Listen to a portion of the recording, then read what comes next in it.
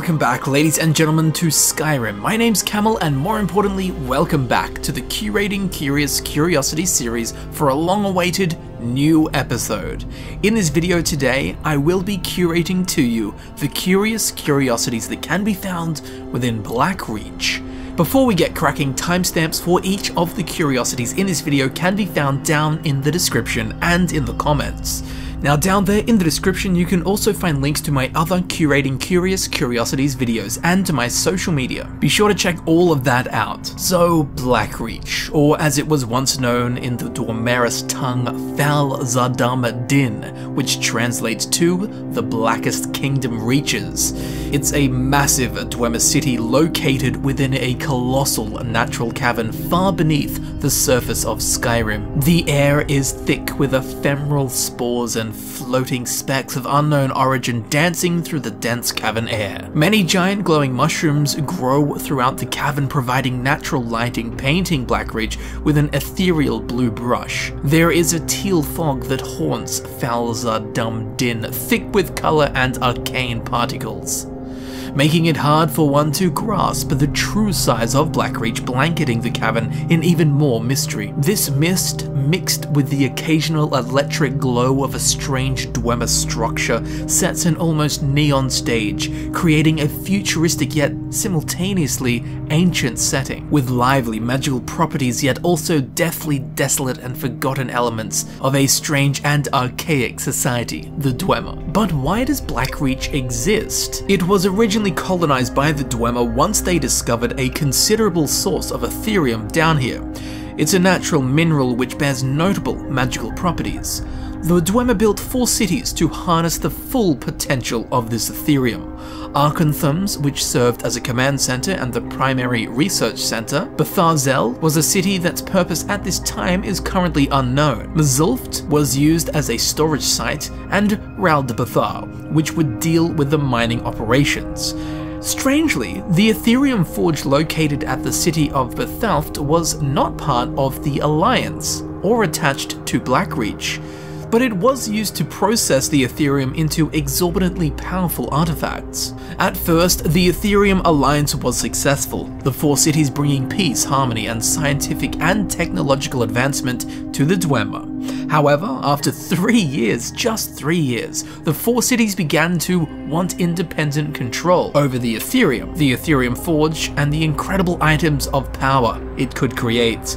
This conflict was known as the Ethereum Wars. What is left? Well, what is left is Blackreach. An almost unbelievable sight for any traveler, explorer, or scholar that intentionally or accidentally finds their way here. A location that can be very intense and overwhelming at times, but that is why I love it, because for once it's a dungeon that beats you, rather than you beating it. Though for this reason a lot of players have not fully explored Blackreach and discovered all of its strange and wonderful secrets, and that is why we are gathered here today, to safely and fully explore this great ancient city, Blackreach. So without further hesitation, let the curation begin. Now the second we exit the Alftand Cathedral and enter Blackreach, we'll be met by something quite interesting, a Falmer Ballista mounted on the wall. It's loaded and ready to go. We'll see that it can be activated with this here lever. Upon doing so, it will release all 3 dwarven ballista bolts, launching them directly at the door of this house just across the way. Why on Nern there would be a Falmer Ballista aimed right at the door of a house? Now that is genuinely curious.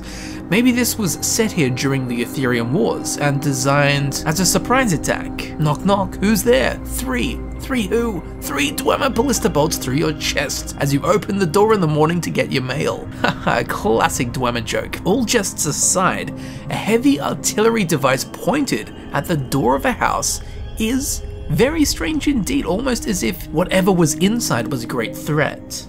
So moving over to the house in which the ballista was aimed at, we'll see there is a dwarven sphere waiting right in front of the door. Again, why such security? It seems at the very least that this sphere has been posted here, or has been alarmed to a threat nearby, which we would assume is within the house. And that's backed up by the ballista being pointed directly at the door. Now this house is known as Sinderion's Field Laboratory, a name that might sound familiar to you. Inside there is a wide array of varying items that will capture our interest. Over on one side there is a laboratory part of the interior, with clusters and bunches of a multitude of strange and rare alchemical ingredients. There are books too for arcane study, and an enchanting table, and an alchemy bench.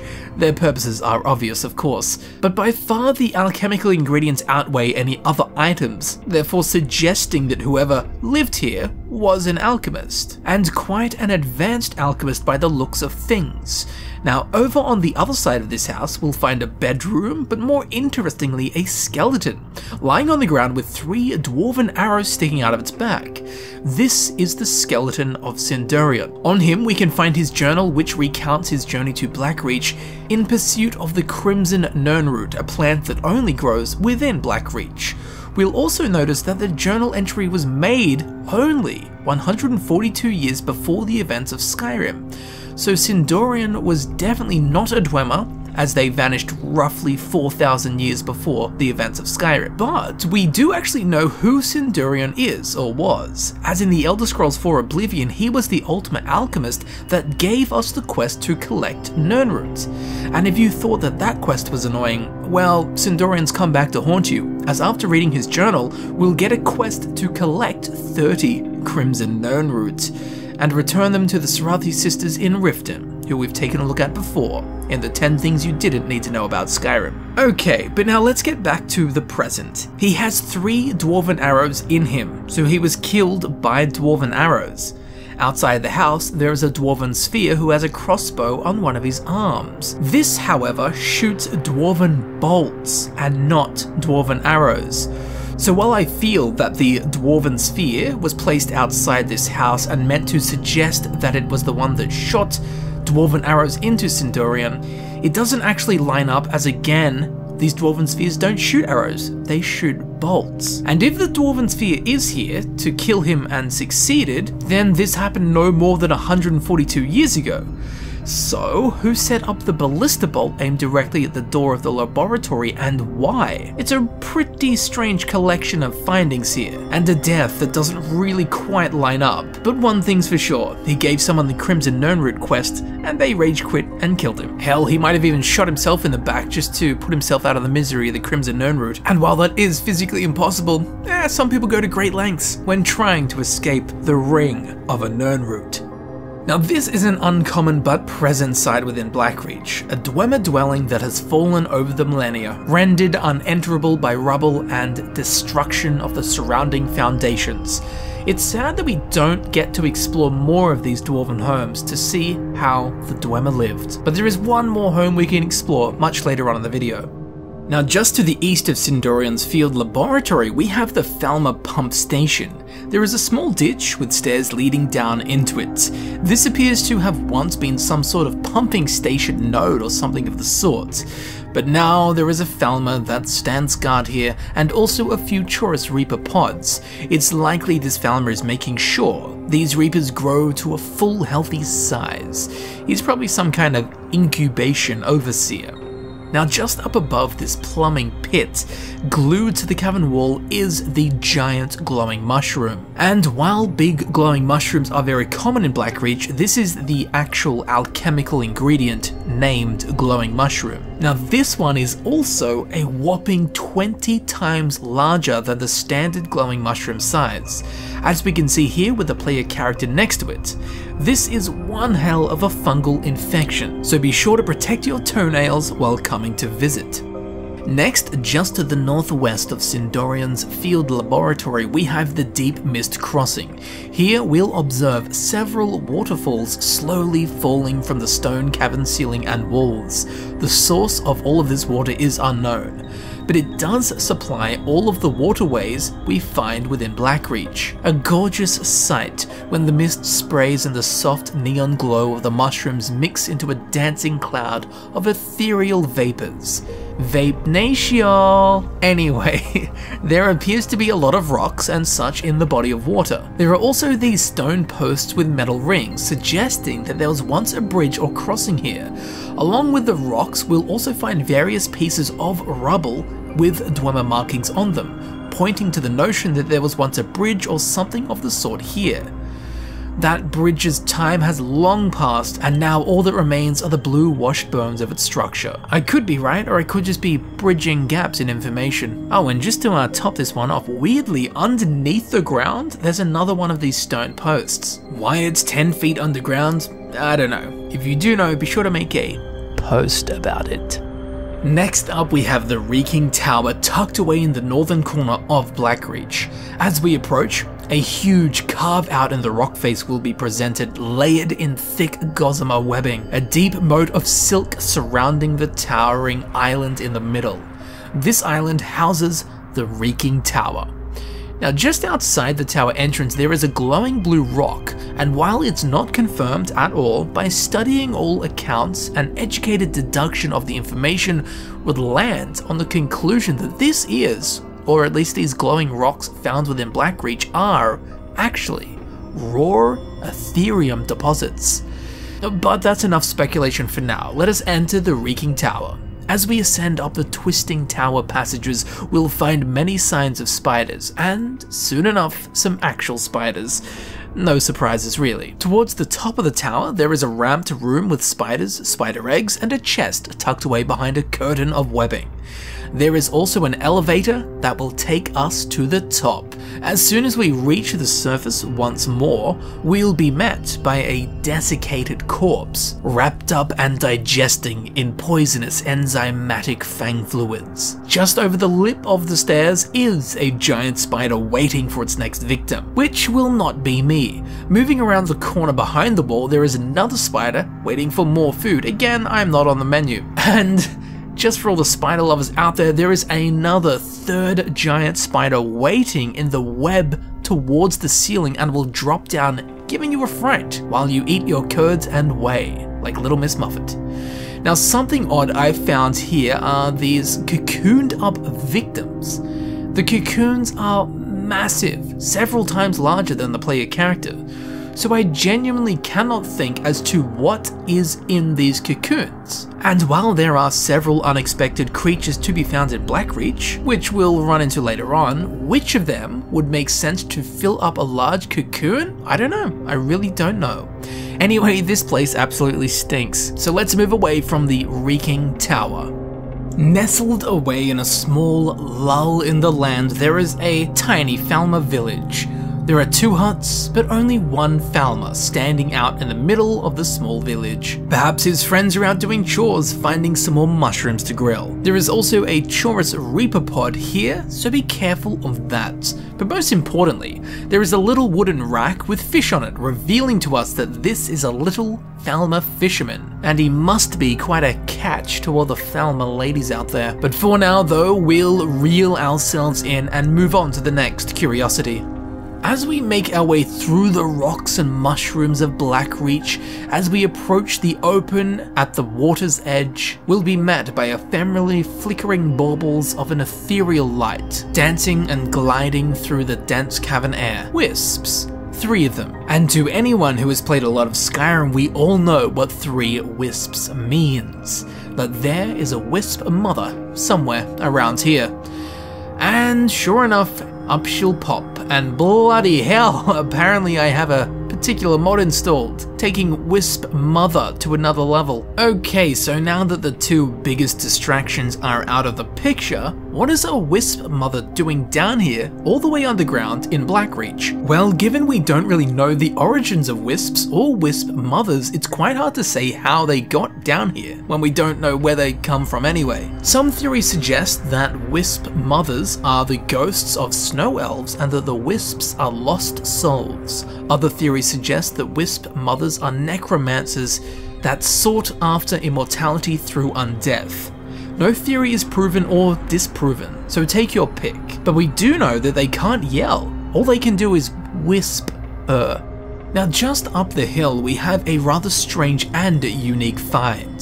There are several stone stairs leading up from the dirt area where we met the wisps to some higher ground. Then following the pathway at the top, we'll be led through a beautifully lit passageway in the rocks. peppered and showered with stunning glowed mushrooms. We'll soon come out onto a small walkway that leads to a circular platform in the middle of the water. From here, there are two large pipes leading to a stone block on the edge of the water. There are a number of hatches and covers on this, their purpose unknown, but they all have a slightly different design. And the actual purpose of this entire setup is also unknown. But it is a very elaborate and strange sight. So many pipes leading here and there with vents, tubes, hatches and valves sprouting out of the stone like the mushrooms that surround this very spot. Centered right underneath the circular platform that sits up above the water, there is actually a water intake. At first I was unsure as to what this was, but later on in the video we'll see this exact same model half submerged with splashing water, suggesting that it is in fact a water intake. So the water is being taken and processed in some way through this tonal valve station. Where the water is going and what the water is then doing, that is currently unknown. I guess you could say it's just another drop in the sea of curiosities down here in Blackreach. Next we have the bad real estate found just behind Sinderian's field laboratory that we saw earlier. Lurking in the shadows there is an abandoned Falmer hut. I'm assuming it was abandoned because there is no Falmer here, nor are there any signs of a Falmer living here recently. And just next door we have another piece of terrible real estate. Another Dwemer dwelling that has been caved in and collapsed over the years. And next to this is where the Falmer has actually chosen to live, in a little Dwemer pavilion. While it's not the ideal place to live, in these hard times you have to choose the best place you can afford. And just up the road from this Falmer we have the Guardian of the Northeast.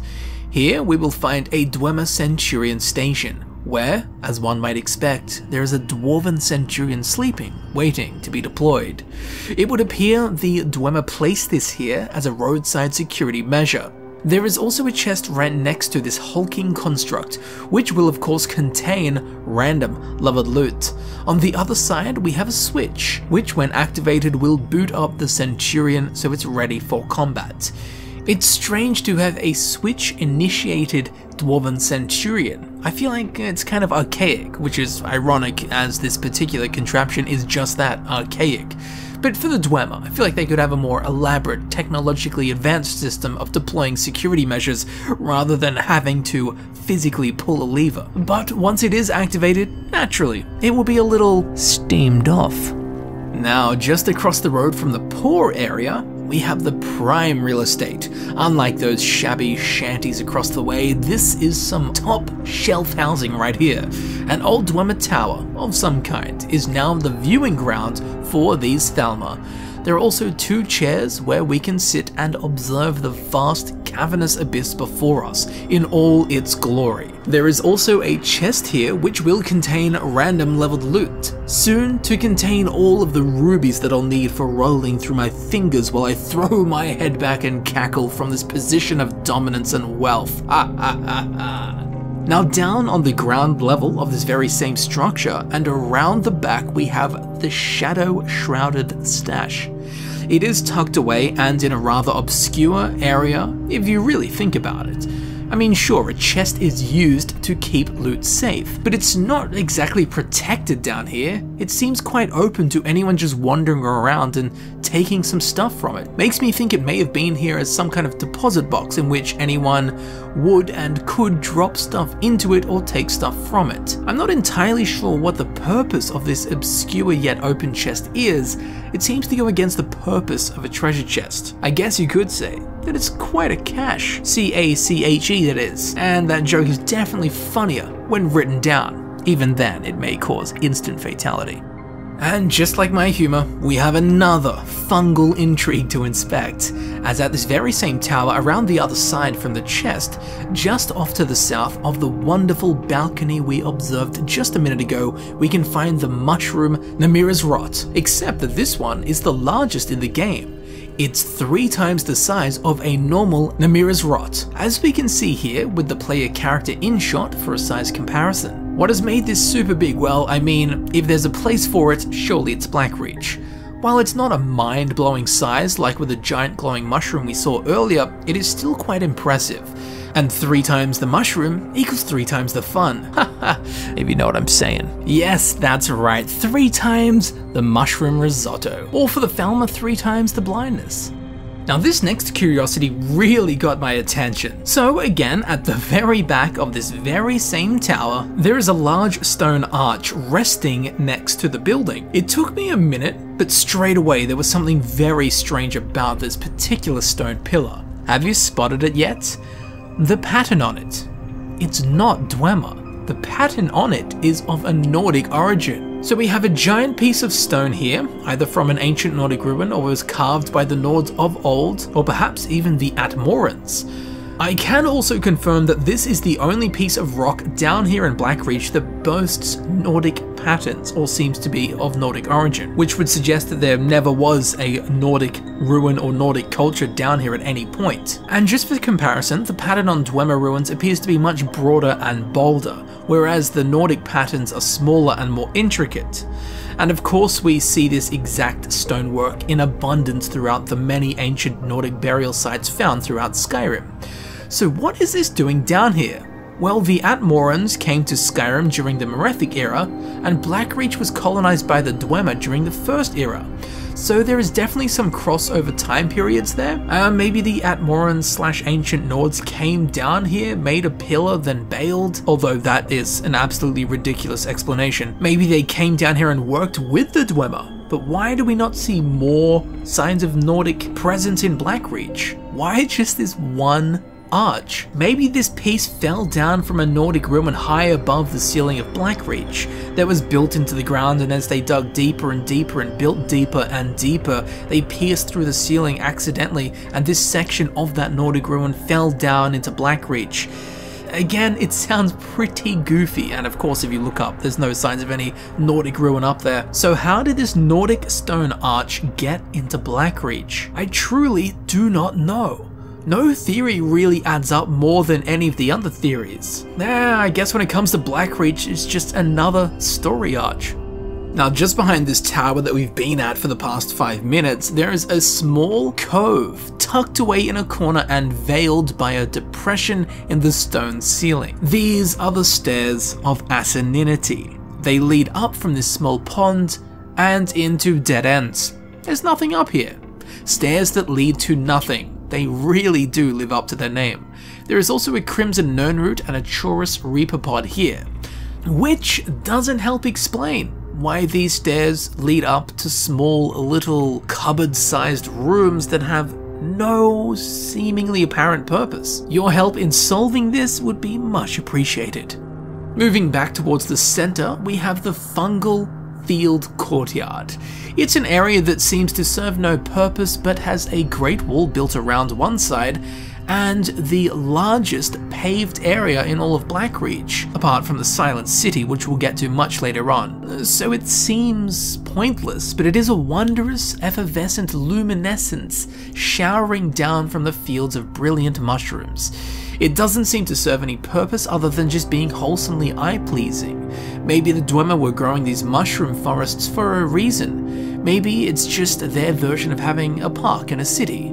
It would be a lovely place to sit down, but there are no seats. I guess you'd have to pull up a stool. A toadstool. Now just next to this mushroom field we have the Twin Tower Gate. This appears to be some kind of watchtower maybe? It's like a barracks of some kind where guards could keep an eye out and keep the peace from a good height, although it may have had some other purpose that isn't clear upon first inspection. As if we head around the back, there is a path that leads up to the other side, and all along it there are these pipes protruding out of the ground.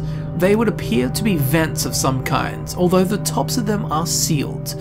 Quite curious as to what the purpose could be, or more, what's below here that requires vent pipes coming out of the ground. But there is something much more interesting here, something that, quite appropriately, dwarfs all other curiosities around in the Dwarven City. A monolithic fungi that took the phrase "sky's the limit" a little too literally.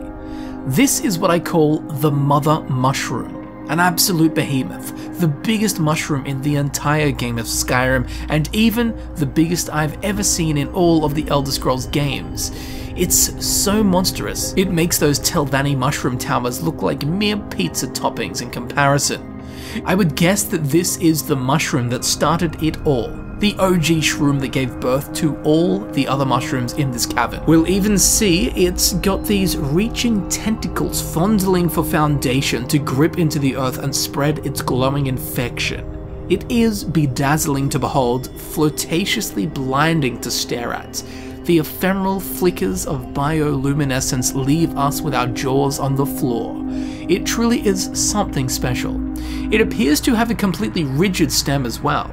If we look at the other giant mushroom next to it, we'll see that the smaller one sways back and forth, suggesting that its stem is more flexible, whereas the mother mushroom stays in place and projects its stability and position within Blackreach, implying that it is far more ancient than any other fungi down here. Truly a sight to see, and one that we can see from just about anywhere within the cavern of Falzardum Din. In fact, it's so stunning that it really doesn't leave much room for further discussion. Ah yes, now moving back over next to the Wisp Mother, we have the wooden bridge, a curiosity that has actually got me confused.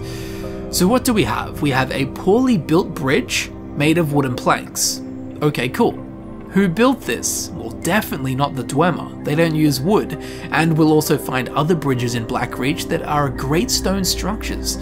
So if not the Dwemer who built this, well, we know that there are a number of travelers and others who have found Blackreach over the millennia, so it could be any of them. There are also populations of Falmer down here, so it could have been them as well. But what has me particularly confused is what it's made from.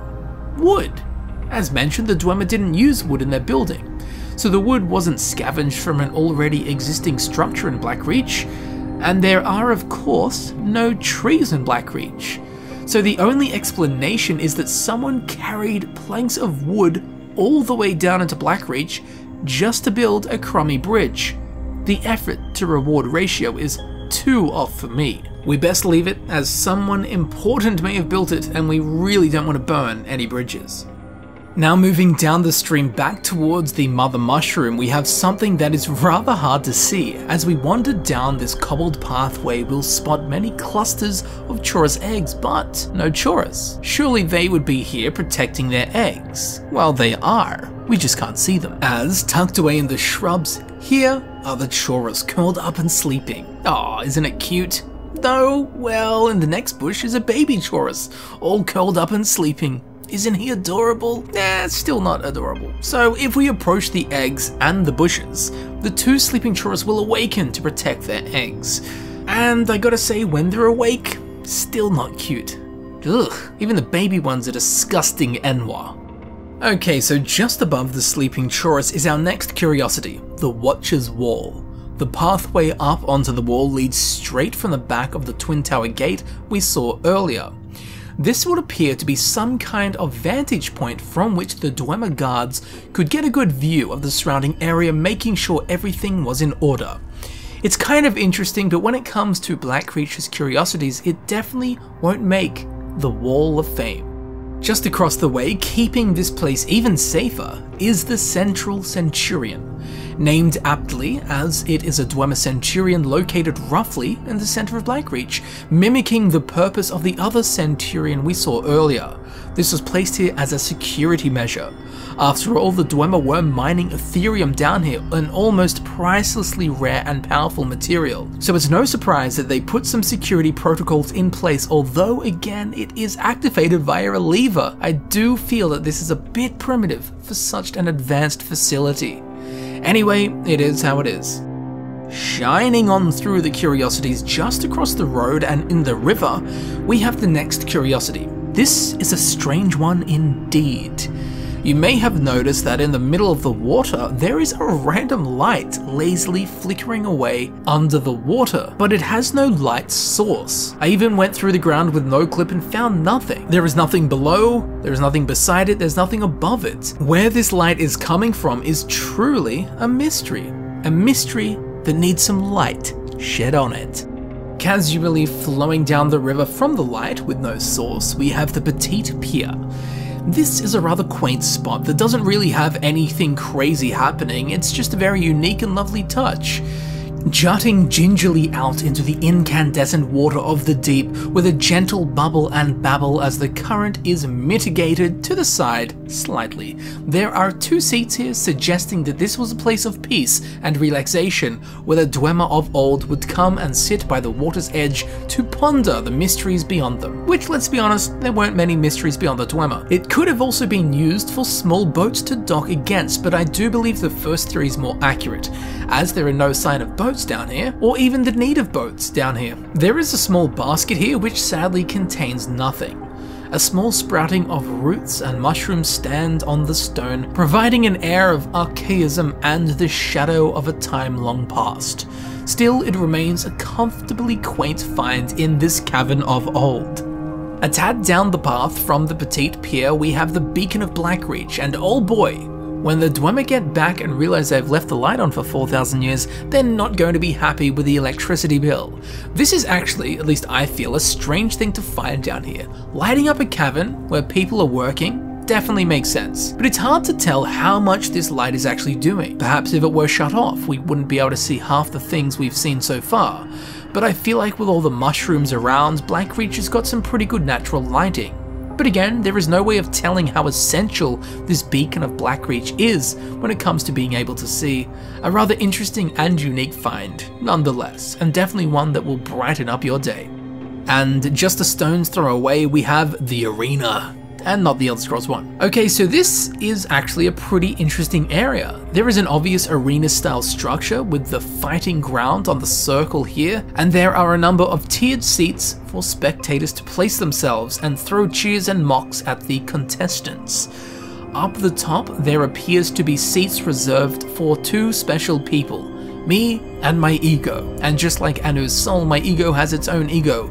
Ego-EL. That's a really bad deep lore joke about Anu, Anu-EL, and Oriel. Let's move on from this. Anyway, on the table here, there is the Heavy Armor Skill Book, 2920 Volume 6 Mid-Year. Why this is in a Dwemer ruin doesn't really make any sense, as the Dwemer would not have had books like this, especially books containing the events that transpired during the middle of a year that took place 2,220 years after the Dwemer vanished. So this book was probably placed here by a developer just to give you some good loot while exploring Blackreach, but in terms of lore, this doesn't really make sense unless someone from the modern day came down here, put a book here, and then left. Again, doesn't really make sense.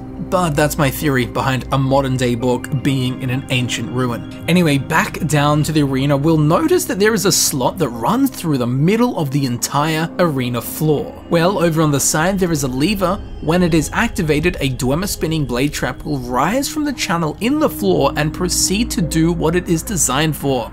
Epic Beyblade battles. I do believe in Roman culture adding additional elements to an arena was known to occur, like adding lions into the fight or spiked pits. This, I'm sure, is a reflection of that, just some extra spicy component to add to the already pretty serious situation, a fight to the death. Now what's really got me interested is why? The Dwemer were so advanced. Surely an arena battle would be so below them in their society.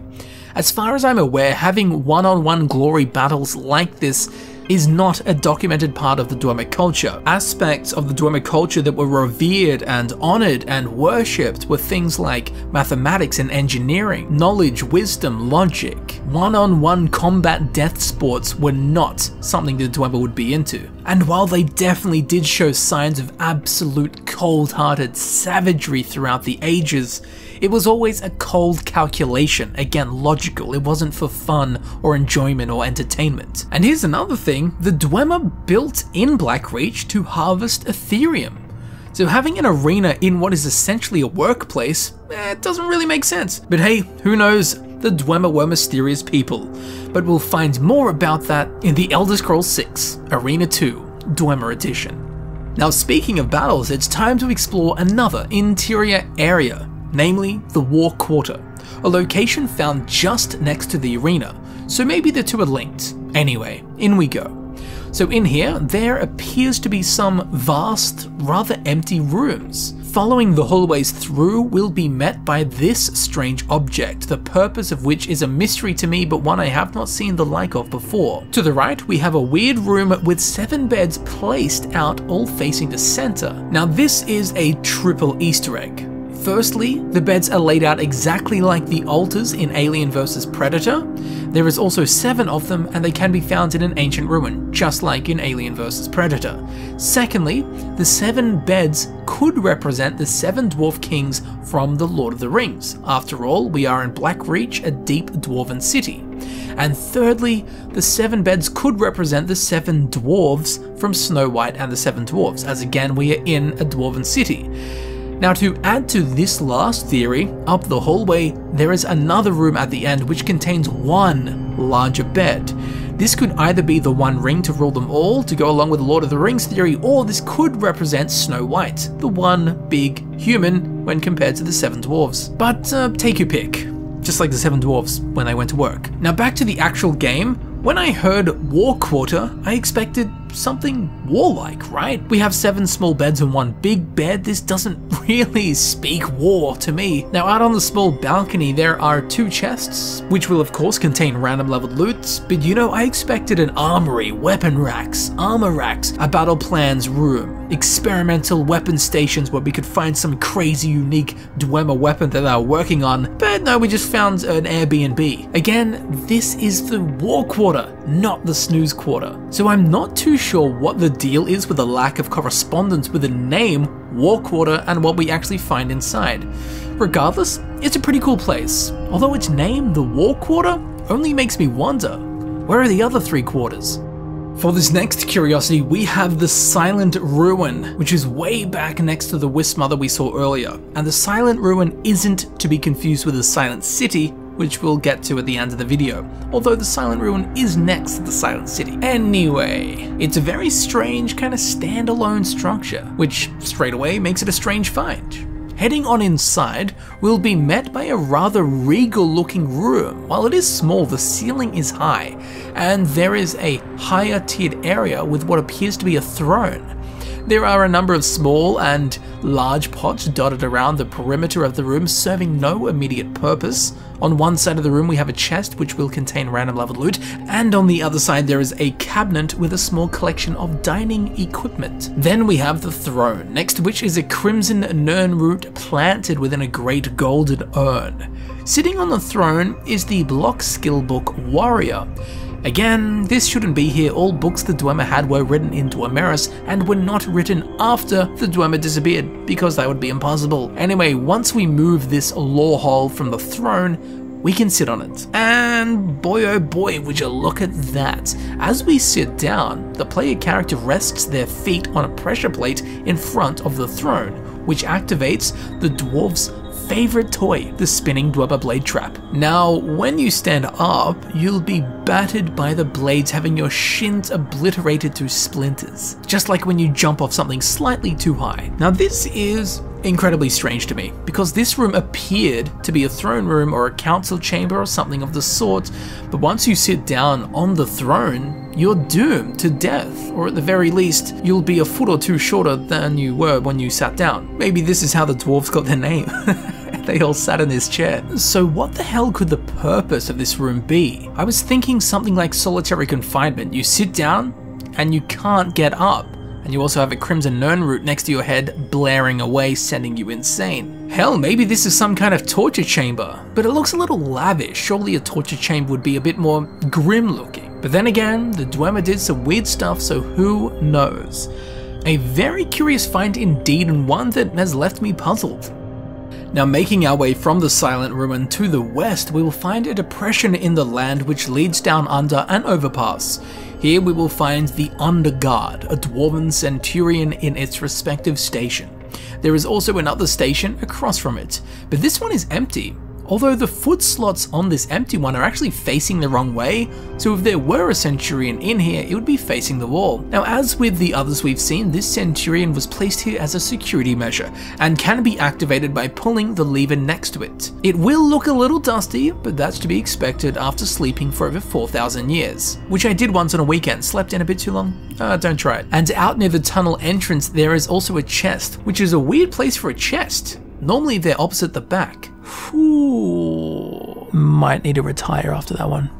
Now, if we head up the hill from here to the northwest, we'll be making our way up towards, oh Jesus Christ, Dwemer spelling, I swear to God, Mzark Gatehouse. And really flows off the tongue, that one. As we climb the slope while following a twisting road, our hardship will be glazed over with a gorgeous sighting of glowing mushrooms peppered along the pathway perimeter. Soon, the towering gatehouse will be before us. But it's hiding something. If instead of going along the pathway, we go around to the left of the walled tower, we can hop our way up behind the walls, where we can spot something. Hidden away, a chest. Yes, that's right. If you look hard enough in Skyrim, you'll probably end up finding a chest. Now, the chest will of course contain random leveled loot, and I love stuff like this that rewards the explorer. It makes us want to search out every last nook and cranny in the game. Whoever did the environmental storytelling is my new chest friend. And heading back down the hill to the overpass above the Underguard, we have the Lonely Giant, a really cool find in Blackreach and also a really confusing one. With his club resting over his shoulder, he slowly meanders up and down this road. How a giant got down into Blackreach, I really don't know. Maybe giants have always been down here. Maybe they used to work alongside the Dwemer. Or maybe there is just another way down into Blackreach we haven't seen yet, as I can't really picture a giant using an elevator, or even fitting in the elevator. But it does make it harder to say what he's doing down here when we don't know how he got down here or how long he's been down here. Maybe he came down last week and he's just lost. Maybe he's been living here his whole life and he's just going for a walk. So to try and guess whether he's protecting something, he's just patrolling the area looking for something, guarding someone or something, I mean, who knows? Apart from the giant himself, there are also no signs of giant activity in Blackreach.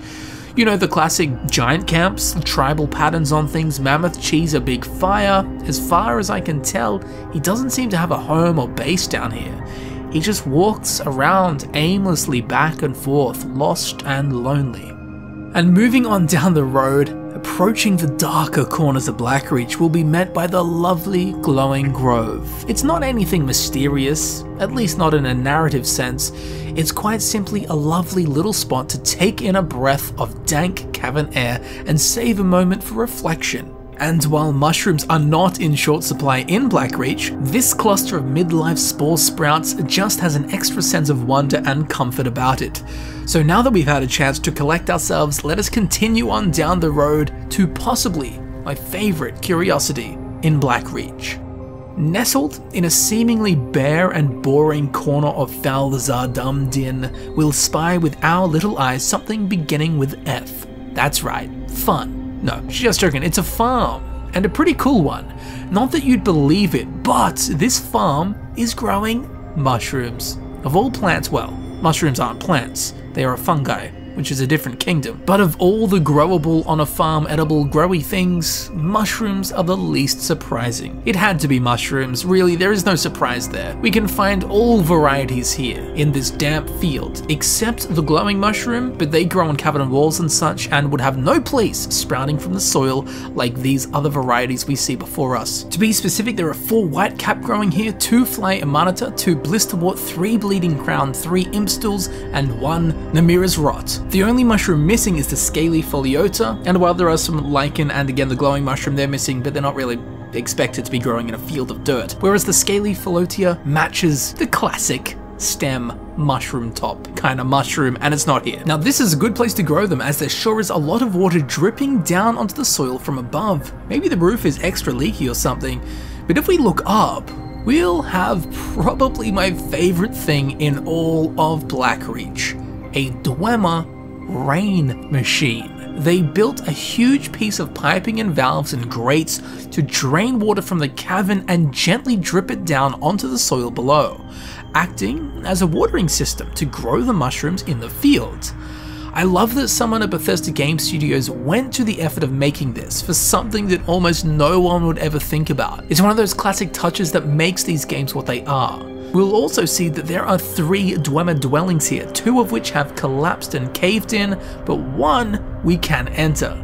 This is the second of the 2 dwarven houses we can actually enter, the other being Sindorion's field laboratory, which we explored at the start of the video. So heading on inside, this is the Farm Overseer's house.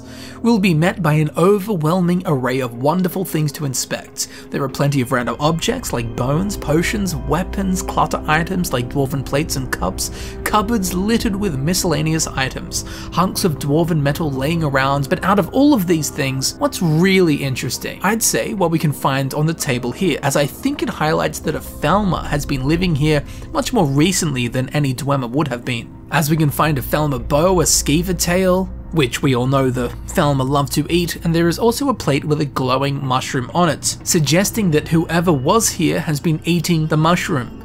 And we know the Falmer love mushrooms. If you follow me on Instagram, you may remember the Falmer mushroom barbecue I found in a dungeon. Anyway, point being, I'm certain these have been placed here to tell us that a Falmer now lives here, and likely now controls the mushroom farm out the front. And while the Dwemer definitely set this area up as a farm to grow plants and possibly fungi, it makes me wonder whether or not these mushrooms were being grown by the Dwemer, or if this new Falmer farmer has taken over, pulled up whatever plants were left by the Dwemer, if any, and now has planted his own mushroom farm. Another very curious find in here is the classic blue glowing splatters that we always see in caves that have been populated by Falmer, and these can be found on the ceiling of the house. Now, I always thought that this was like the roots of the fungi spreading through the cracks in the stone ceilings of caves, and it has little tendrils that have grown down, you know, like the roots of a plant growing through soil, through rocks, things like that. But given that this is now growing on dwarven metal, makes me believe that this is simply a moss or sheet fungi that grows on the surface of things, rather than growing through it, as there is no way a fungi could penetrate through a metal roof, especially not a dwarven metal roof, which has different properties to normal metal, thanks to tonal architecture. There are also 2 chests in here, which of course will contain random leveled loot. So all in all, I have to say this is by far one of my favorite curiosities down here in Blackreach. I love the mushroom farm, I love the uniqueness of the Farm Overseer's house interior, and I absolutely adore the rain machine. I looked at it for so long before I was like, oh, damn man, it's a watering device. And even though the Dwemer have been gone for thousands of years, I guess you could say that they still reign in Blackreach. Next up, as we head south a bit further, we'll be met by the colossal column that is the Tower of Mzark. An imposing structure to behold, with a bridge crossing the gap between the pathway and the entrance to the tower. Once crossing the bridge, a fire-lit doorway will greet us, inside which is an elevator to the Tower of Mzark. Once at the top and exiting the antechamber, we'll enter what looks to have once been a library. This room also has a very strange color grading, and everything almost looks oversaturated and ever so slightly out of focus. I don't know why this is, and it is unique to this room. There are also a number of objects like a fire, a sleeping roll, and a satchel, suggesting that someone has been living down here long after the Dwemer were gone. Taking a look at the corners, we'll get a better idea of what this room once was used for. We'll find bookcases lined with now ruined books, various items of interest, pieces of armor, Dwemer metal, potions, scrolls, and the like. There are a number of chairs, benches, and what seem to be desks, again making us believe that this was once a library or place or study of research. But what kind of research? We'll soon find out as we exit this room through the opposite hallway and out into a stunning chamber. Straight away we'll be met by this brass orb that almost looks alien, huge and hard to comprehend what on earth this could be for. An esoteric sphere reminding us of the unmatched technological advancement of the Dwemer culture.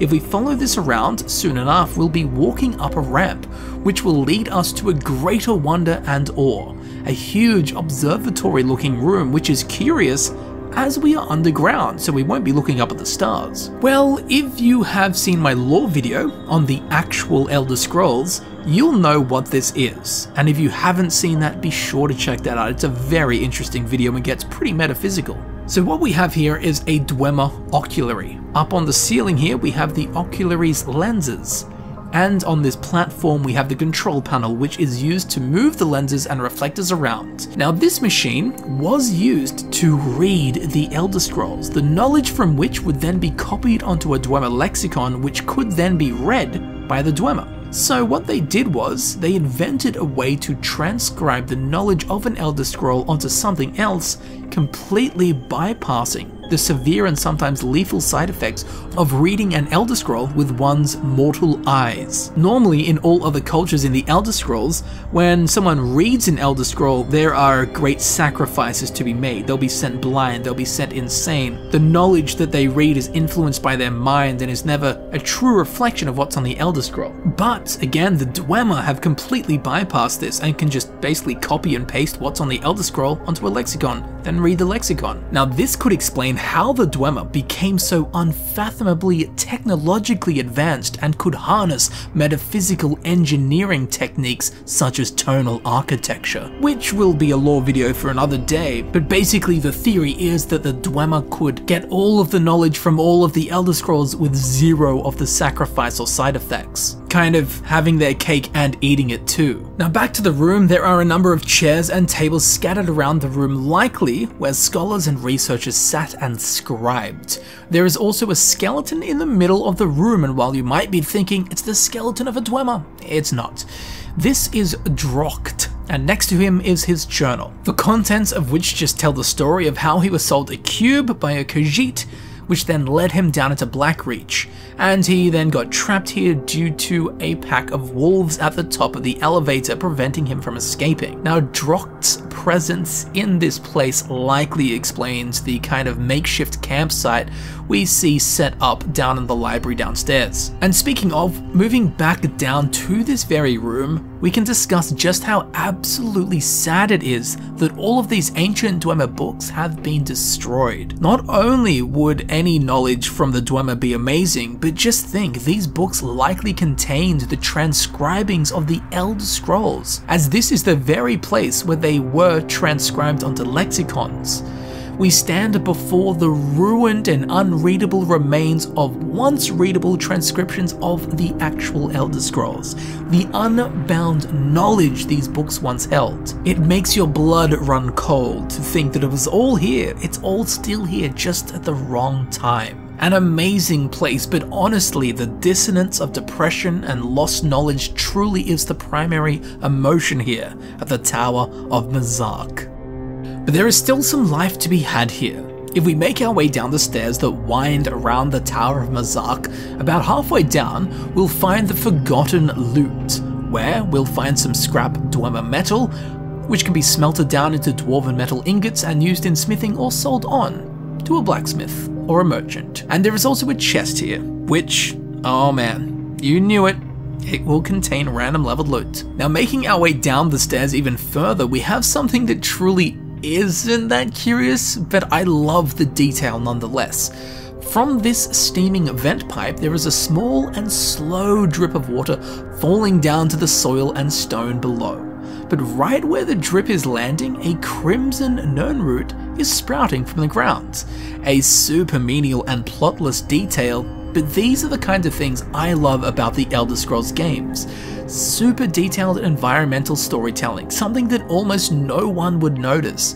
But a level designer or developer decided to put a plant growing right under the water drip because, hey, it makes sense. I adore this kind of stuff. Although to some, this kind of stuff is an absolute drip. But I mean, what are you expecting from this video? So moving on all the way down the stairs and across the body of water that awaits us at the final level, we have the Shoreside Village. Much like the small Falmer fishing village we saw earlier, these guys have set up camp and are gathering fish for food, which they have cooked over a fire. There is a Falmer in each of the 2 little huts here. There is also a chest over on a rock surrounded by mushrooms, and as far as I can tell, this is the only Falmer-styled chest in all of Blackreach.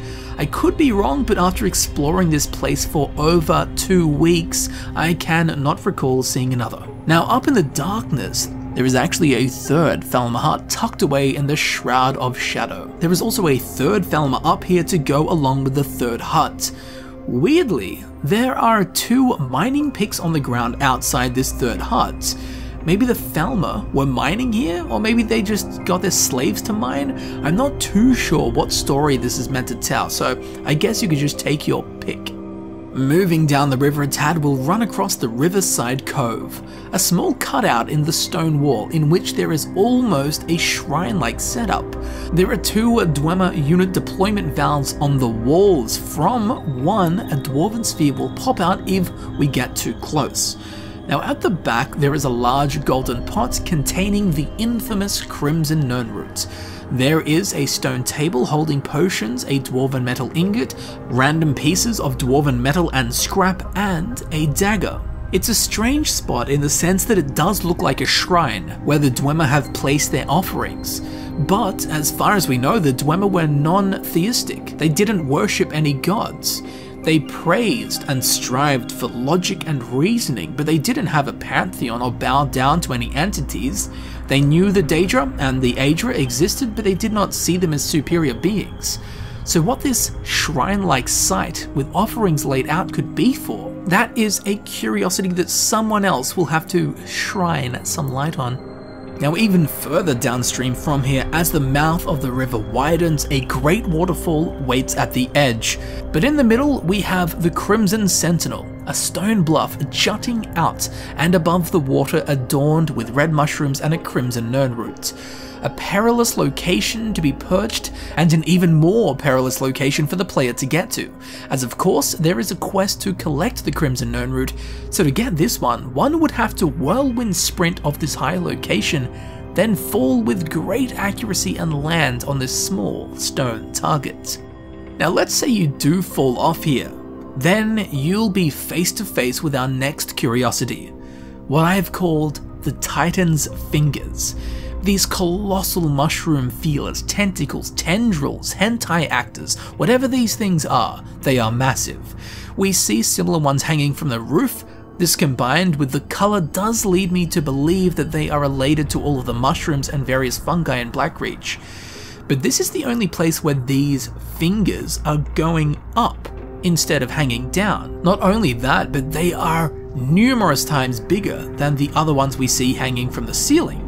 Maybe there's something in the water making these things sprout and grow much larger than any other around.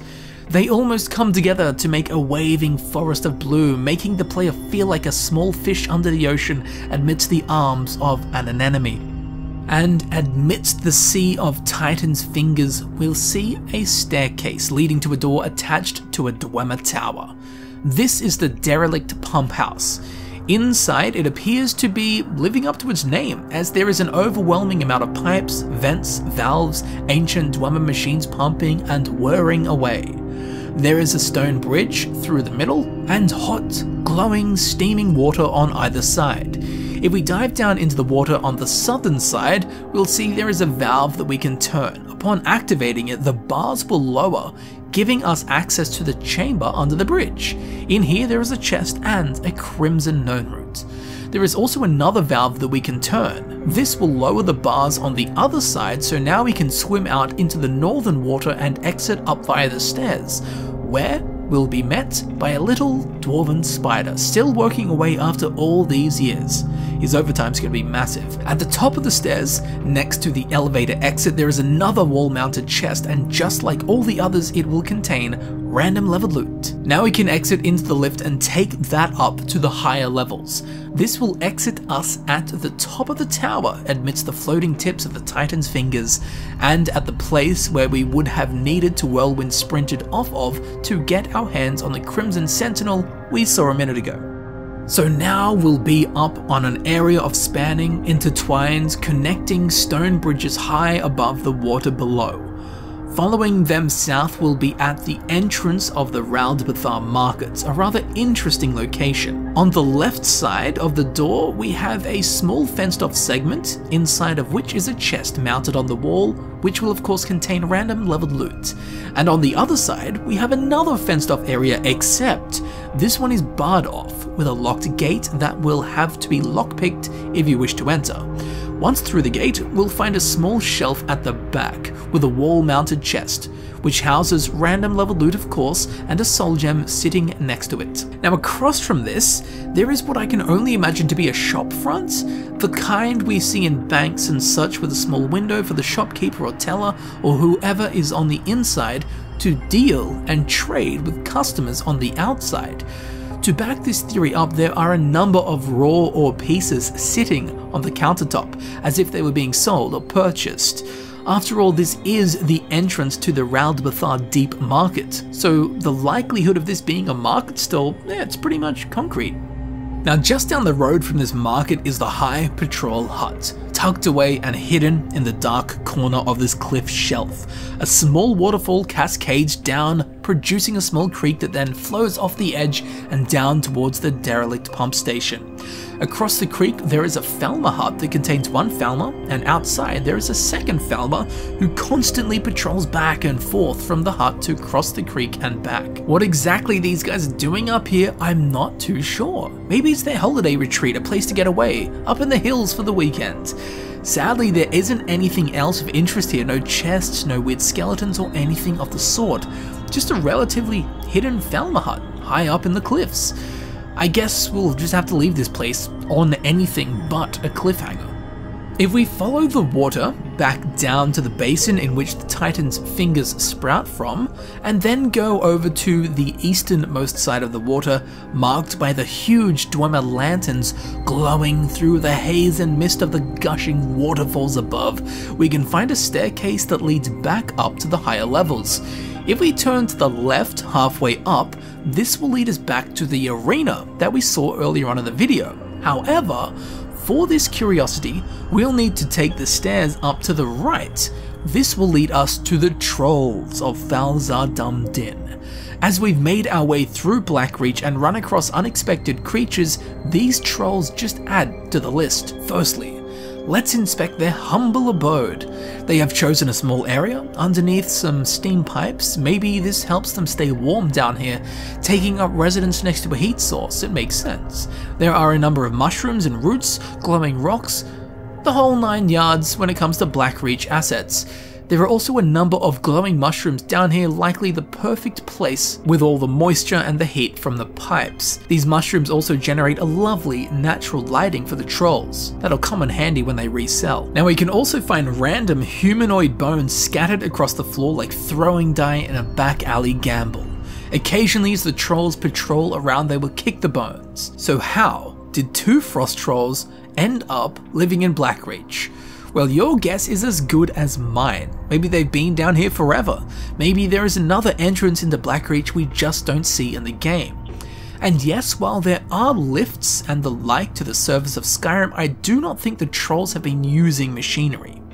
More likely there's some hidden cave or passageway the troll made their way down. Although why they are here and not in the YouTube comment section where trolls belong, it's a real mystery. Now to polish off Blackreach, the forgotten kingdom of Falzar Dum Din, we will fully explore and inspect the Silent City, the massive, towering township that takes up the center of this cavern, an area ripe with intrigue and mystery, with a number of interior locations to explore and get lost in, if one is not too careful. But before we get into the interiors, let's explore most of the exterior, and what remains we'll come back to. So we'll see plenty of Falmer here and plenty of Falmer slaves. Humans, mer and beast folk have been taken by the Falmer and turned into thralls. I personally feel like they could rebel and fight back, just speak to each other, hatch a plan and destroy their Falmer overlords in a minute or two. Anyway, let's talk about some of the things around here. Firstly, the mushrooms. The little ones, that is. The ones that are only found in Blackreach and are also unharvestable. They're just a nice decoration. Anyway, all throughout this cavern of Blackreach they can be found, and they are blue, just like most things in here. as we can see on screen right now, a blue mushroom, just like all the other ones we've seen throughout the video. But for some reason, all of these little mushrooms within the Silent City boast a much more green hue than a blue hue. There does not seem to be any obvious answer to why this is. I was thinking that it might be the yellow light coming off of the orb in the center of the Silent City courtyard, but even then, mushrooms well out of sight and reach of the orb's light were still green within the Silent City. Maybe they're just envious. Maybe they're just from Mario and found their way into the wrong game. Although they would go nicely with a dish of green eggs and ham. Now, if you are convinced that these mushrooms look green because they are blue, then got hit by the yellow light mixing together to make green, then explain this. These scraggly bushes in Blackreach are white or a light grey. As we'll see here, this is a normal white/light grey bush as we see all throughout Blackreach. But then in the Silent City, these same bushes are clearly blue. Now I am a physics expert, but I can tell you white plus yellow does not equal blue. So back to the other point, this is why I don't think the yellow light is the cause of the green mushrooms. And back to the new point, why the hell are these bushes blue? They aren't like slightly, ooh, this is a bit light blue kind of blue. These are legit dictionary definition blue. Maybe leaning a little to the turquoise side, but still, this isn't a normal bush or shrub or whatever this is. It looks like every plant I've ever tried to grow. Buy it with leaves, one day later, I've got a skeleton. Although, mine never turned blue. So, I think that these blue brush shrubs might have something to do with all of these glowing blue rocks, which I have theorized is Ethereum. We touched on this earlier on in the video, and it's not confirmed, but a logical conclusion would be that yes, these blue rocks are in fact Ethereum. After all, it looks exactly the same as Ethereum, and Ethereum is the reason the Dwemer came down to Blackreach in the first place. So these blue bushes may actually be Ethereum bushes. Not bad. But that doesn't explain why the rest of the bushes throughout Blackreach are white and not blue like the ones found within the Silent City. Something weird is going on here between the green mushrooms and the blue bushes. It's interesting nonetheless that a developer chose to create a reskin just for the Silent City mushrooms and bushes. Very strange indeed, and for Bethesda, very off color. And before we make our way inside the Silent City, there is one more thing out here that I want to grab a hold of and swing back and forth. This lever. On the wall, atop the main entrance into the Silent City courtyard. For the life of me, I cannot figure out what it activates, if anything that is. I have flicked this thing back and forth for hours and had no response. We've all been there, right guys? All true stories aside, this thing has got me stumped and I genuinely have not a clue as to why it's here or what its purpose is or was meant to be. So, switching over to the interiors of the Silent City, let us begin in the Silent City catacombs. Down by the water's edge on the eastern side of the Silent City, there is a tunnel entrance in to the Silent City catacombs. Be warned though, this place is strange. As soon as we enter, our eyes will have a hard time adjusting to the very obscure and unique color grading and lighting in here. Going from the neon blue light show that is Blackreach into this void of almost any chromatic character is quite alarming and something I've not seen anywhere else in Skyrim. So basically, it just looks like they turned down the colors and saturation by 80% to give us this whole place an almost black and white color. You know, things that are normally blue like these glowing mushrooms in this geode deposit almost look just black and white because all the color's been sucked out of them. The color scheme aside, the first room has numerous amounts of vents, valves, hatches and the like. Also, half submerged is the pump intake, the very same one we saw earlier on in the video, underneath the Tonal vent station. This is how I confirmed that it was in fact a water intake, as this one is half in the water and half out of the water, therefore has a splashing effect, letting us know that the water is either going in or out. Now up on the wall there are several vent covers, but weirdly, there is one we've never seen before in Blackreach or, to my knowledge, in any of the Dwemer ruins in Skyrim. I've never seen this asset used before. Now it may seem menial and not interesting at all, but given so many unique weapons didn't get unique skins, yet this valve hatch in the Silent City catacombs gets its very own skin, That is strange to me. Now just down the hallway at the corner there is a chest sitting next to a pipe and a light. This will of course contain random leveled loot. Continuing on this path we'll see our first Falmer, and at a room at the end there is a switch which when flicked will activate the Dwemer trap in the hallway around the corner, killing any Falmer who was standing there. Moving through, this would appear to be some kind of emergency water overflow release channel. Again, I've not seen a setup like this ever before in Skyrim, with this smoothed and rounded wall, with a slight water flow coming off of it, suggesting that this is some huge canal or draining chute. There are also some pipes and a curved bed-like shape to the layer above, once more suggesting it has been designed to hold and direct large amounts of water. The connecting hallway is also circular, making me wonder what kind of huge amounts of water the Dwemer were having to deal with in here. Maybe it's more of a mechanical Ethereum refining dump chute rather than say a stormwater drain, as I wouldn't imagine much unexpected water rushing through the Silent City, you know. With that said, after going through a little further, there is a room that has a fair bit of underwater exploration to do. While there is a metal grate which provides a fairly dry platform above the drowned rooms below, the water is still higher than it should be.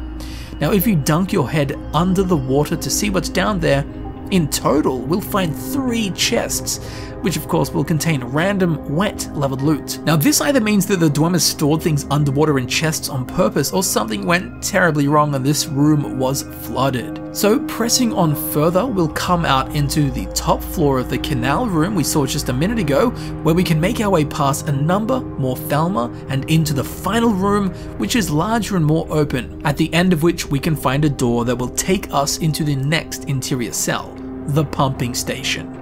Once inside the pumping station, we'll be back to the normal color grading and lighting of Skyrim, which comes as a refreshing wave of revitalized life for our eyes. In here we'll find more Falmer and more Falmer slaves. This place appears to be exactly what it is described as, a pumping station, with various cogs spinning, gadgets whirring, valves releasing and closing.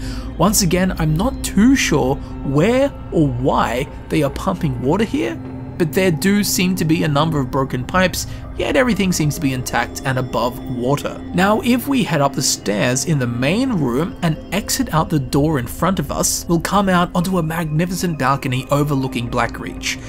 This is also the only way to get onto this balcony.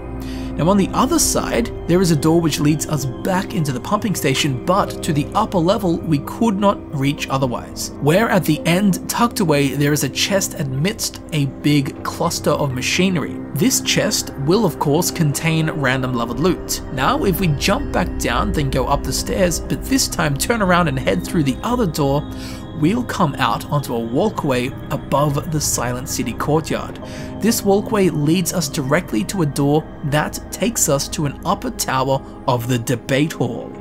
We will enter an upper circular room with a high ceiling, and there is a spiral staircase that twists down into the main debate hall room.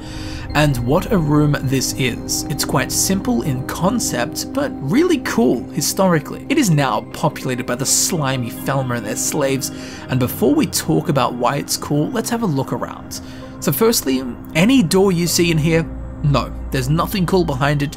There's like 5 different doors and all of them just lead back out to the Silent City. So it's definitely got a lot of access points for the Dwemer of old to come and go, making attending the debate hall easy and accessible for the Dwemer population.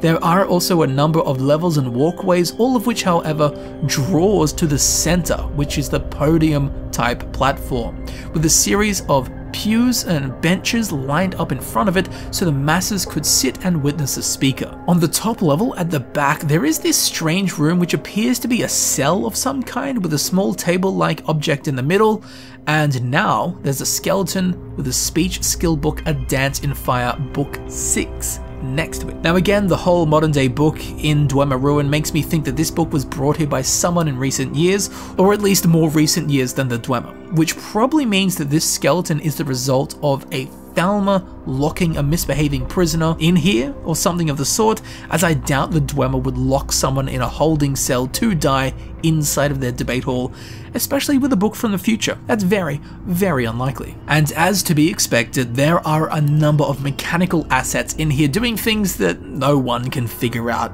Maybe it's the air conditioning, I don't know.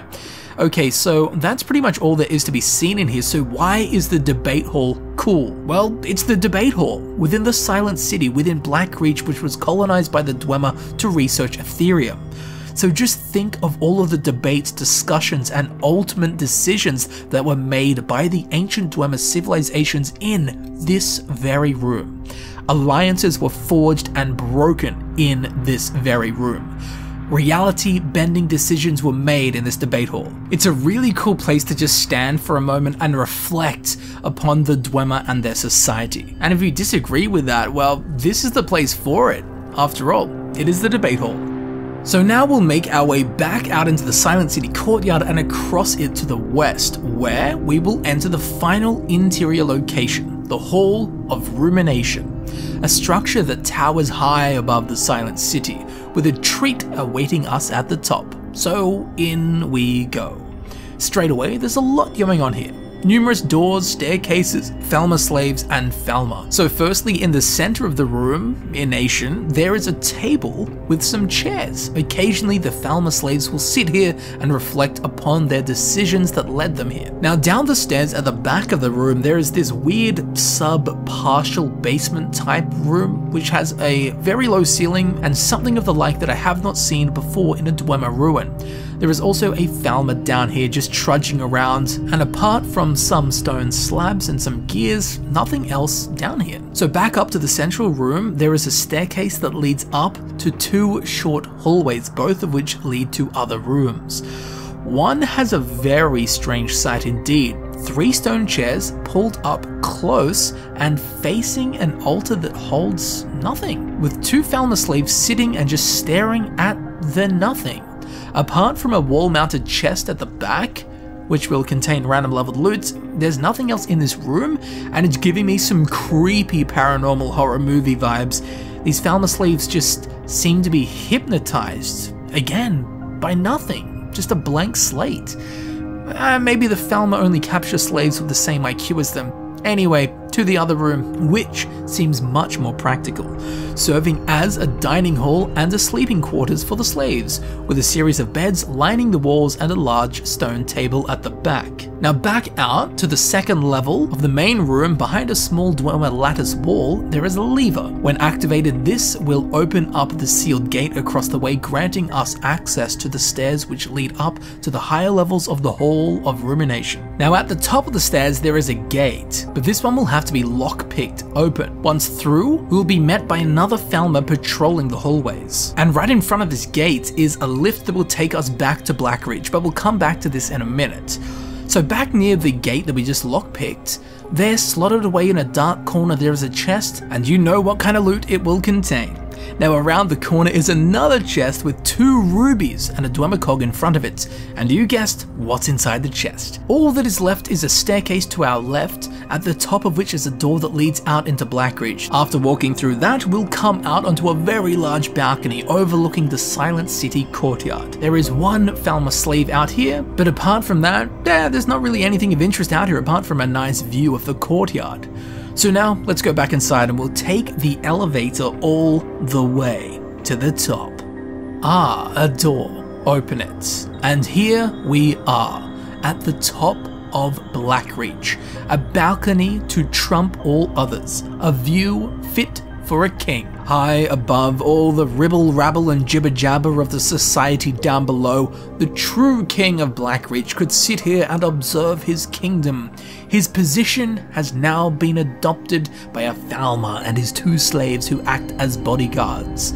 Whether or not this Falmer actually rules over all of the Falmer in Falzar Dum Din, Well, it can't be said for sure, but he sure looks like he's running things, especially with his goons beside him. Of course, we could kill him and crown ourselves king or queen of Blackreach. Now, another cool little touch is behind the elevator, where there is a small path that wraps around the curvature of the tower, and right at the end, there is a large golden pot in which is a crimson nirnroot. As always, I love these tiny touches that reward the explorer. Now, there is one last curiosity, one I'm sure a lot of us know, one that makes its way into just about any and all genres of Skyrim video. The Orb, or the Sun as it's officially labelled, this huge Art Deco, architecturally styled chandelier of Falzardam Din, generating both heat and light for the society of Dwemer that once filled this cavern. A beacon of the Dwarven culture's strength and advancement with technology and pushing beyond the physical boundaries. The Great Orb of Blackreach. It holds a secret though. Watch this. Fus Roda!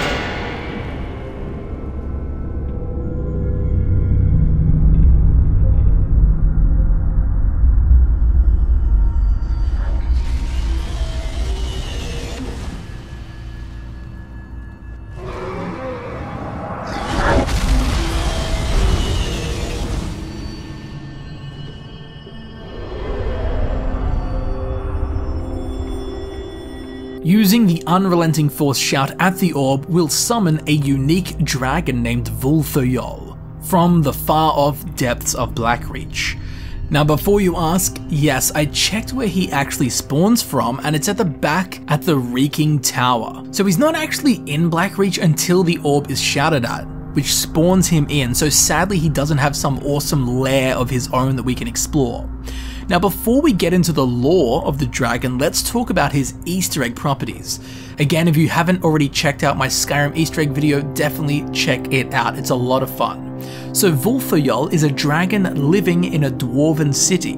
Because of this, Vulthoyol is believed to be a reference to Smaug from the Tolkien's book The Hobbit, published in 1937. Now in regards to his lore, well, not much is known. His name, Vulthoyol, means Dark Overlord Fire in Dovazul, the dragon tongue. Now how a dragon got down here, no one knows. I mean, the trolls were a big enough mystery, let alone a dragon.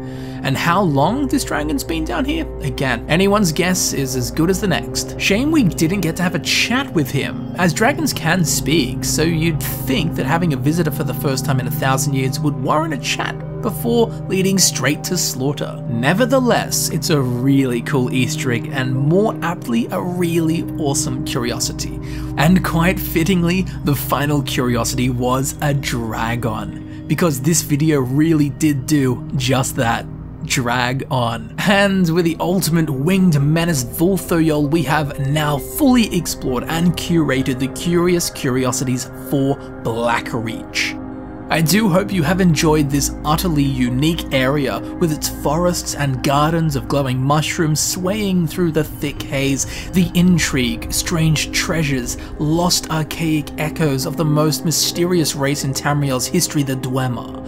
So whether they were new finds or old friends, I do hope that you have enjoyed the curious curiosities of Blackreach.